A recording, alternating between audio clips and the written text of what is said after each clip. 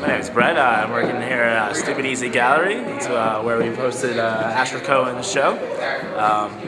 We throw a First Friday event and hope to promote Philadelphia artists in the community by showcasing their work in a local studio on the First Fridays and giving events. We are a working studio, so during our normal working days, we have people in here taking photographs, painting.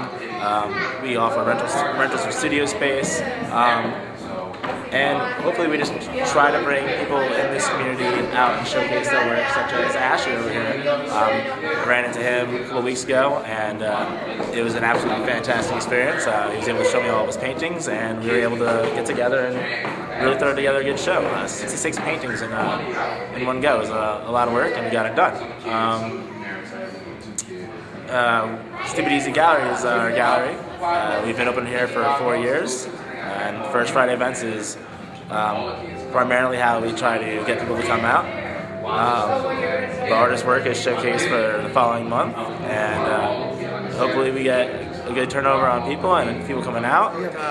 How quickly we go from the star of the show to just another Joe with the switch of the look. I've known crooks, I'm shook. They broke me down, it happened, I broke down, it happened. Broken spirit, broken character. All the things I tried to be, and why and for what reason. All the things I've wanted to be, and why and for what reason. All the things we've all pretended to be, and for what. Attention please. Unrealistic, unattainable standards. Shallow, self-destructive, insecure lifestyles I'd prefer not promote. Laying in my bed, you have not the right to know who I am. It seems that I left you with the things that are dead. If I cross over from both sides, I will have not a friend in the world. Start again, think again, start over. I'll be whatever you want me to be. Rename me, I'm your whore. I've seen too much. Tragic flaw, prisoner of one's own history is public domain. Remembered, retold, and whispered down the lane. The shame, you're in the game now. You're in the game, you can get bitches, VIP, in crowd, it crowd. On the list, who's who, living out fantasies, confused with reality and consensus, and funded and closed off as to be desired business models that play off of teen angst and self-esteem, and the competing, conflicting desires of the scene.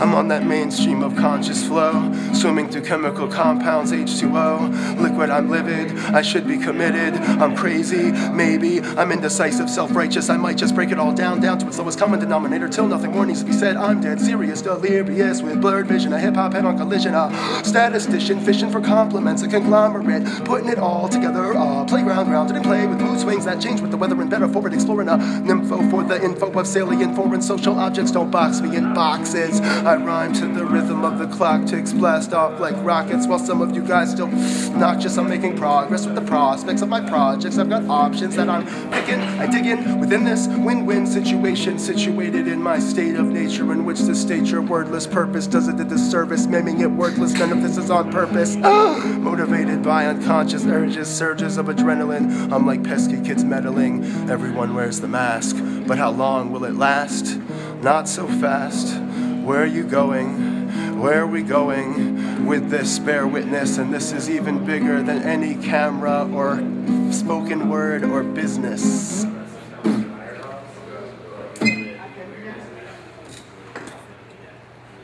Hey, what's up? That's Devin, Cohen Asher, Alien Architect. So Cohen Asher is friends with Alien Architect. They're two different people, and one does art and one does music, and music sort of in a theater kind of way. So probably the painter guy is closer to who I actually am, but whenever it's public, trying to be more social than just you being completely by yourself in a room, just imagining your fantasies and dreams, maybe you step away from something that's most immediate and blah blah blah. But, so I'm pretty excited because there's a lot of work put up, and I think the type of stuff that's being put up, I don't know, maybe it's just me being, well, just words, but, so anyway, I'm excited, it's cool. It's like abstract kind of stuff, and usually what I do is I just try to let go when I'm by myself and just paint. If I wasn't trying to impress anybody or trying to force an idea or try to come up with an idea. I just try to relax and see what comes out. or something like that. And then maybe after I think about it afterwards, maybe there's intellectualized ideas that I come up with. But it's hopefully just kind of like playful. Sometimes in the songs, the lyrics are kind of heavy, and so it's nice to paint. There's no words, I think, in it mostly. And so it's kind of just being creative without... Songs are often about... There's blockades in life that block you from just being creative and completely free. So the songs are oftentimes about dealing with that. And then I imagine once you get past all that, what would happen is you'd just paint pictures, probably. So I'd like to make the music more like the pictures. And whenever I add words, I feel like it's not quite that. So I like when the words are a little more abstract. I like a lot of music that's in other languages that I don't understand for that reason, probably partially. And so sound is really nice. And just physical sight, seeing things is gorgeous. So, oops. And yeah. I went to the liquor art store and I bought this and I carried it, this big heavy thing. It was windy. It was like, oh, and so I used my cat to bite on the side here, tiny bit, and then I just painted it. I used house paint, acrylic paint, marker. There's upside down secret people here. And like the people become a hand to a degree. And it's nice playing around. I almost think these have personalities, and this guy hangs out over here, this guy right here. But this guy's over here. This guy's like, they all have different kinds of energies. And so there's something about minimalism and like a limited amount of information and what the mind does with a certain amount of information provided. So I went to school for psychology instead of going to art school for college. And I did like a lot of philosophy, and I did a lot of race, gender, sex kind of studies, sexuality studies, and identity kind of things. I interrelated it with sociology, and then somewhat my pictures are influenced a little bit by like Gestalt psychology. Like there's a figure ground reversal where you assign a foreground and a background. So there's things you can play with that sort of mess with the mind, where your mind can't make up what foreground or background is, or if you decide one thing's the background, then therefore everything else is going to fall to a certain foreground position. And also like there's a principle of similarity, like these are the same color, but the shapes kind of change, and so sometimes you can feel movement, sometimes you can feel groupings of like, these are the same. And that's what we do with people, I guess, as well. We just make them same or different based on how we see it, maybe. I don't know, it goes back and forth. People have been debating this for a long time, all this kind of stuff. So I'm only a mere ... So, so this picture here, Cham. There's another picture that has these two characters a little bit. Over on the other wall. Oh, sure, over on the other wall. Yeah, so there's some themes that go on. A lot of this stuff, I pick a technique. I'm like, what happens if I overlap technique, this pattern, that pattern? And I see what develops from there. And then we edit out the parts that aren't good, but we keep the parts that are good. So then there's this picture. Oh, I did a lot of thick lines, and I wanted to see what would happen if not just coloring, but inside the lines. I did some kind of shading stuff where it goes on both sides, and I'm seeing what that ends up meaning, and I think it gradually becomes landscapes, maybe, perhaps. And so a lot of these pictures I'm kind of grabbing techniques, and there might be a narrative in the future where you're going to see like, oh, I recognize that from this picture, I recognize that from this picture, and there might be some kind of meaning or non-meaning to why I do that. This picture, one that's sold, that used to be here, where this one is, and this one were the three I did before I started like quote-unquote painting again. I played a lot of shows, and then some things happened, and then I just had to retreat and paint for a while. But now I'm starting to play again, partially because of the art thing, so they're helping each other out. This picture, someone said to me, you can't, like, this picture, it's not good until after you've convinced people that you're an artist and that you're good, then you're allowed to do something like that. And then my other friend who's very critical on things, and he likes obscure things, picked that one picture, and it meant a lot to me when he said that he thought it was, he was like, I think it's good, and it meant a lot. This guy I know, he's someone I know, and I've just met people that are just covered in just, I don't know how to explain it, it's just very down, and it's a lot of people. This one, I used oil paint on it, and I think it doesn't look like what you'd think you do with oil paint, maybe, but you could do anything with anything. But put it on cardboard, put it on my roof to dry, because oil paint has a certain kind of smell, for one. And then the wind threw it, and it fell in a puddle. I left it in the puddle and solidified. Got this kind of look, it messed it up. I like the fact that it could be thrown in that way, it kind of has a lot of action in that. And it's coming out from the wall. So here, my friend came, he's a contractor, and he brought by supplies. I was so down, he was there for me. And we started just kind of dripping and just being like so crazy, just completely into it. Not like trying to perform, come across as into it, but just actually be into it. And so that's what happened there. Also, I was dating a girl who happened to be from Bangladesh, and I think I was checking out a lot of Bangladesh kind of colors, Bangladesh art. And so I think there's some of that aesthetic somewhat in it, probably by accident. But she liked it a lot. She wanted me to give it to her, but I didn't give it to her. And now we don't go out anymore, so it's probably good. I still have it. This one. I dropped paint on my tarp. I dropped them down. I went surfing on the board. So this one's straight up surfing, but I cut the portions that I thought worked. This one I cut up pieces of surfing paper, placed it on, glazed it up.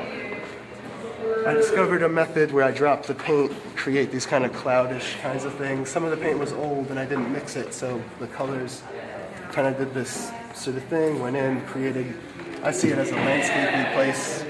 So these kind of connect in a way if you want them to. Sky, there was another one that was purchased that's no longer with its friends, its three friends. Surfing. Some of the surfing has red in it. What happens if I place red, even though there's red already there? And what happens if I drip the red and drip it with different amounts of water and different amounts of pattern and so on. So this, I don't know, chemistry. I had a friend who did chemistry and he died. So we used to make fun of Limp Bizkit together, and so that's a memory of that. Here, drop some paint, scraped, a lot of scraping, a lot of time, a little bit of spray paint with a piece of cloth that had holes in it, some marker, things like that. It's really light. The person, another girl I was dating, different. I'm not like a big dater, but I happen to be. So she liked stuff that was really light. If I made something heavy, she would be like, why would someone want to hang that in their home? Or like, why does someone want that heaviness in their house? How is that useful? And so I think I was trying to be just like very light, like just force myself to be really light. This one was covering a window, painted on it. People see blood and stuff. Apparently I keep hearing that red means blood, which isn't what I mean, but that's cool. Let's keep going. Red, let it dry to a certain degree, but then when you start to gloss it, the paint kind of stretches out a bit. There's something about dark lines with very light shading behind it. I'm not sure what it is. Something I'm exploring. This is the blue section. A lot of the show we have blue, red, green, bang, bang, switch it. It's just kind of like water, I think like Monet or something, but it doesn't look anything like Monet, but that's somewhat what I have in mind as far as water and things. But I oftentimes feel weird talking about it because I love to hear what people see in it that I wouldn't necessarily see. I have a friend, I know someone named Lawrence, he's like, that's Lawrence's universe, this one right here. So from close up you're like, oh, it's just a splatter, but somehow back a little bit, it's kind of a universe. This one, I went on Craigslist and I met a guy who had paint at full, very, very cheap price. And he was teaching me about the fluorescentness of it. And so this one, depending on the light, it switches the blue. And so I was just playing with that. I like how the red pops through and there's, you know, kind of been playing with lines and perspective or not perspective or what we do with the patterns. So, and this one I just wanted to not use very much. I wanted to only use white, which was the background color, and blue, and just like have to make something that I like. And so I like it. I like that, you know what I mean? So, okay, here we are. This one goes in right here. Yep, so, yeah. Someone said, that's so beautiful, and it made me feel good. She's like a performer in the area, and so, I don't know. I think she liked that sometimes there's a shininess in this blue here. I think that's the thing that probably was it. This one has lots of detail. There's just, that could be a picture, that could be a picture, that could be a picture. I think I'm into mazes. Since I was a kid, I'd look at mazes a lot, and I guess probably quote-unquote street art and so on, different kinds of art. And for a little bit, I was working with people that wanted me to be like a rapper, and that was supposed to mean a certain thing. And they're like, you shouldn't paint, you have to choose one or the other. So I'm trying to mix worlds that aren't supposed to go together, maybe that are not documented by sociology or statistical means, but hopefully it's just because it happens to be my reality, not because I'm trying to force that statement. So it's a matter of trying to get it such that you're allowed to be yourself and allowed to pursue what you want and be yourself amidst it, while also being pragmatic and approaching and appropriating your situation appropriately. So this one has tiles inside of it, and this used to be a poster thing that a video store had. Filled it in, I dropped paint on, the paint went under the tile and holds it, and also colored it, and then I pretty much just outlined, and then I just kept saying, what do I see, and what do I see in this abstract thing, but like other people, I can't assume other people are going to see it. I have to, if I see a line there, I need to put that line. And then I went inside of the line, and it's just kind of about just microcosm, macrocosm kind of thing. I would lay on my floor and just kind of stare at this, and I have fun with the texture. I see jellyfish and sharks and things, but it's really whatever you see in it. Yeah, and just about being in feeling it. I was at the Plastic Club the other day, and I was drawing a nude model. That was cool. And it was cool too, because we listened to like Chopin or something like that, and then afterwards we listened to my like street. So she was like, oh, it's street. And I don't know. I was like, I don't know. But and this piece, it was cool that we listened to my music and everybody was drawing, so it was fun. They had this stand here. I'm happy that the stand happened to be here. I think it goes well. This piece, the idea, there was a photo of it, and Brett at this spot with 2 T's. My brother's named Brett has 1 T. The guy here has 2 T's, and he's awesome. And so when he saw the picture of it, he thought it was huge, but it turned out it's smaller. So now the idea and the want, I feel like, of a big version is out there, and so that's always the first thing. So I might make a huge one of it at some point, or I'll just move on to the new idea, the next thing. I like these frames a lot. So I'm just happy to find them in the trash.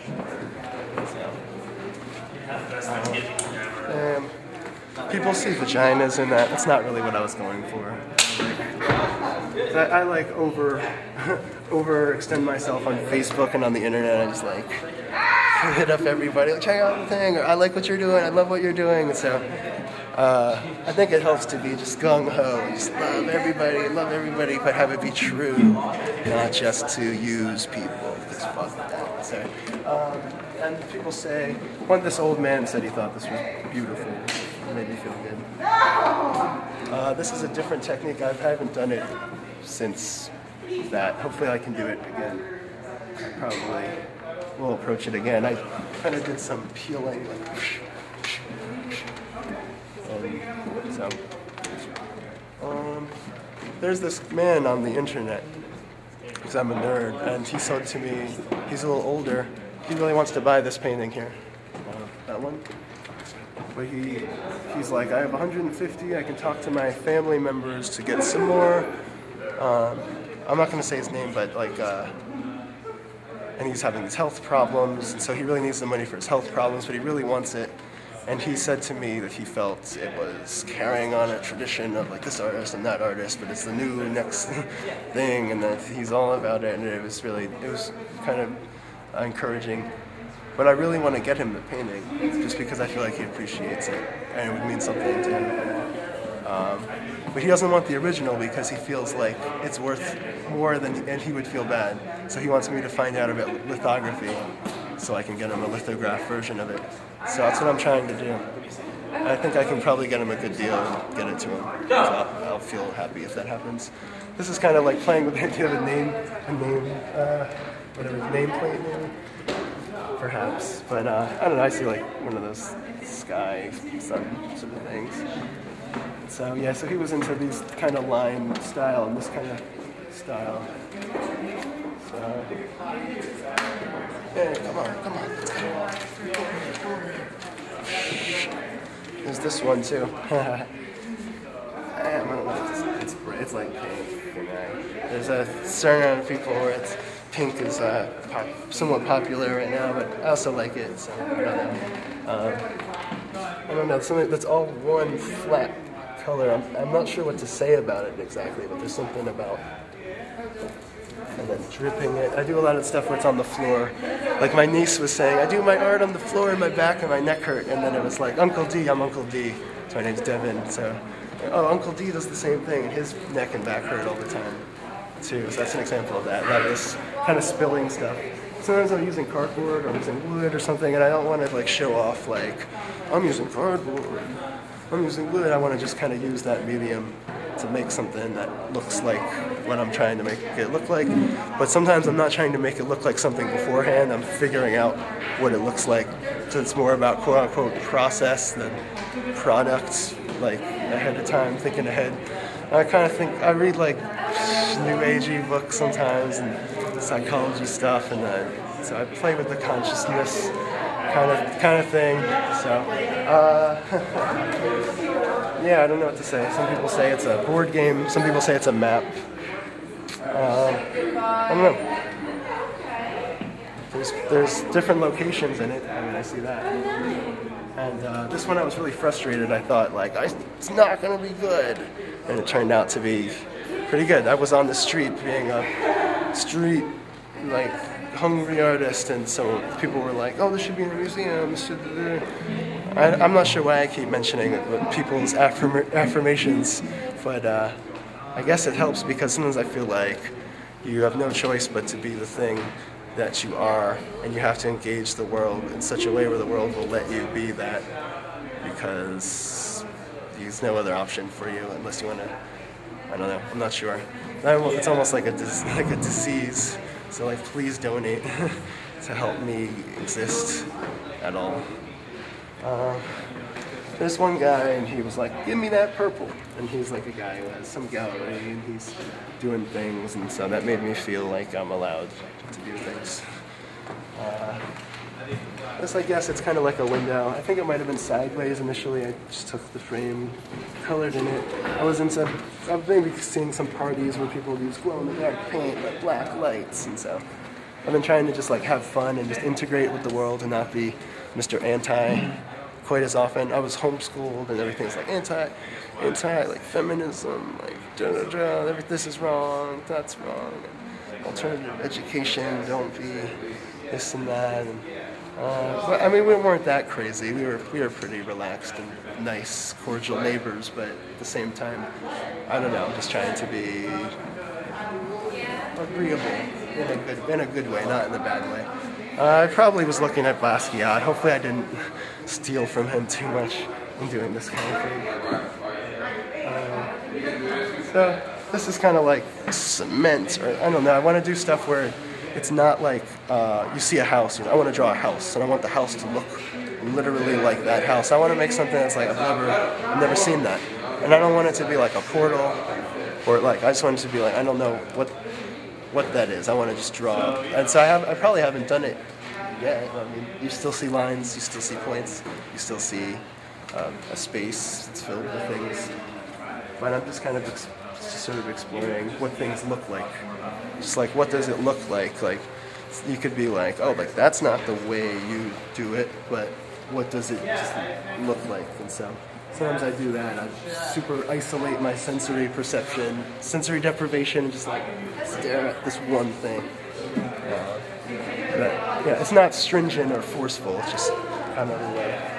This one, there's a restaurant that moved next to me where the corner store as a kid. I'd get my milk there, I'd get my Bazooka Joe gum and chew it and read the jokes. It's gone. There's a restaurant. The restaurant's closing. They're getting rid of their soundproofing ceiling. They had like 8 of them. I should have taken all 8, but I just got the one, and I painted on it. So, covered in white, blah, blah, blah.